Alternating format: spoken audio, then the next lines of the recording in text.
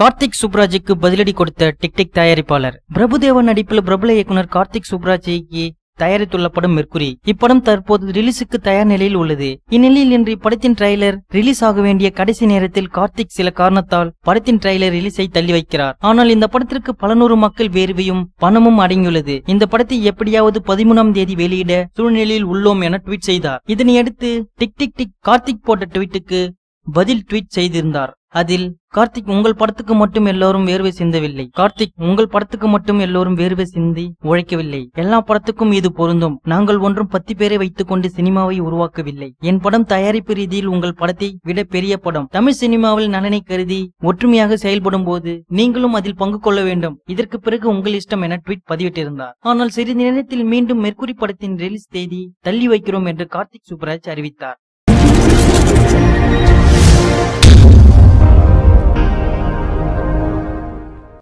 வேல் படம் முதலில் இவர்தான் நடிக்க வேண்டியதா? ரசிகர்கள் அப்செட். சூர்யா நடிப்பில் ஹரி இயக்கத்தில் வெளிவந்த படம் வேல். இப்படம் அழகிய தமிழ் மகன், பொல்லாதவன் ஆகிய படங்களோடு 2007 தீபாவளிக்கு களம் கண்டது. ஆனால் இறுதியில் மற்ற 2 படங்களை விட வேல் தான் சூப்பர் ஹிட் ஆனது. இப்படத்தை பற்றிய சுவாரஸ்ய தகவல் ஒன்றை ஹரி கூறியுள்ளார். ஹரி முதலில் ஐயா படத்தின் கதையை ரஜினியிடம் தான் கூறியுள்ளார். அந்த சமயத்தில் ரஜினியால் அந்த படத்தில் நடிக்க முடியவில்லையாம். ரஜினியால் அந்த படத்தில் நடிக்க முடியாமல் போனதாம். அதைத் தொடர்ந்து வேல் கதையை ரஜினிக்காக உருவாக்கி ஆனால் அவரிடம் சொல்லாமலேயே சூர்யாவை கமிட் செய்து ஹரி எடுத்து விட்டாராம். பிறகு ஹரியை ரஜினி சந்திக்கும் போது எனக்கு ஏன் இந்த கதையை சொல்லவில்லை என்று செல்லமாக திட்டினாராம். இப்படி ஒரு மாஸ் படத்தில் ரஜினியால் நடிக்க முடியாமல் போனதே என்று அவருடைய ரசிகர்களுக்கும் கொஞ்சம் வருத்தம் தான்.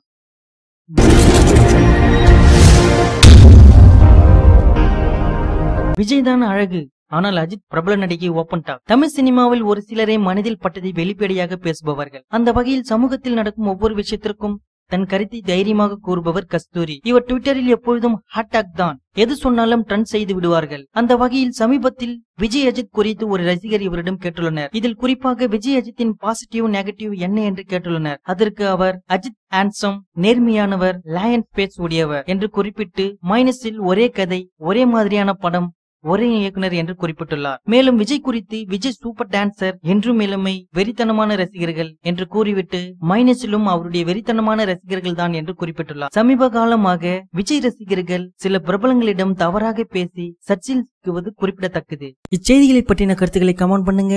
இந்நியூஸ் பிடிச்சிருந்தா லைக் பண்ணுங்க, ஷேர் பண்ணுங்க. மேலும் இது போன்ற தகவல்களை உடனுக்குடன் அறிந்து கொள்ள நம்ம கிரீன் விஷன் சேனலை சப்ஸ்கிரைப் பண்ணுங்க.